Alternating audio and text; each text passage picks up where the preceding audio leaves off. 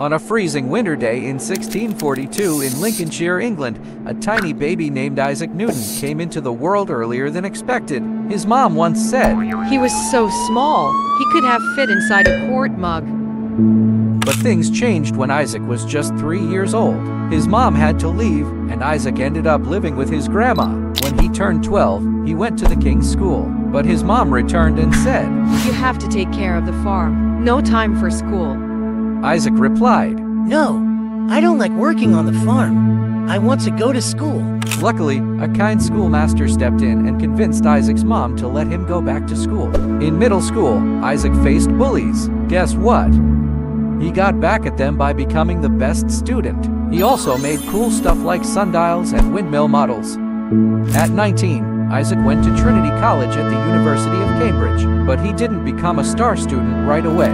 In 1665, the school closed because of a sickness called the bubonic plague, and Isaac went back home for 2 years. One day, while he was enjoying tea under an apple tree, an apple fell. But it didn't hit his head like the rumors say. Isaac wondered, why should that apple always descend perpendicularly to the ground? Why should it not go sideways or upwards, but constantly to the Earth's center? Assuredly, the reason is that there draws it. There must be a drawing power in the matter. And that was the beginning of understanding gravity. Later, he called the time away from school.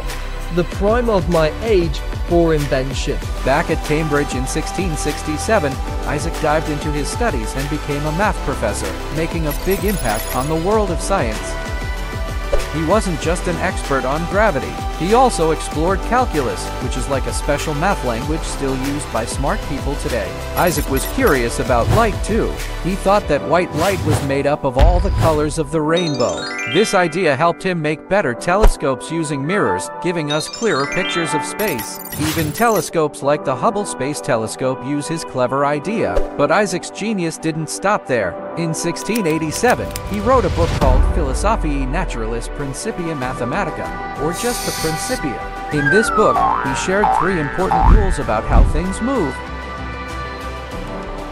Isaac also worked at the Royal Mint, making sure coins couldn't be copied. He was very interested in alchemy and wrote a lot about it. However, he kept it a secret because it could destroy his reputation. He also had thoughts about the end of the world, but said it wouldn't happen before 2060.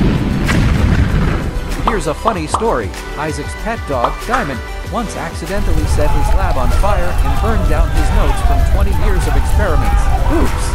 Isaac sometimes stutter when talking to a crowd, but that didn't stop him from being one of the smartest geniuses ever, did it? In 1816, a tooth said to have belonged to Newton was sold for £730, thus $3,633 in London to an aristocrat who had it set in a ring. Guinness World Records 2002 classified it as the most valuable tooth, which would value approximately £25,000, thus $35,700 in late 2001. Who bought it and who currently has it has not been disclosed. And that's the end of the incredible story of Isaac Newton, a tiny baby who grew up to be a big genius and changed the way we see the world. His ideas are still helping scientists and making us wonder about the amazing things in our universe. If you like our video, please give us a thumbs up and subscribe to our channel. Thank you and goodbye.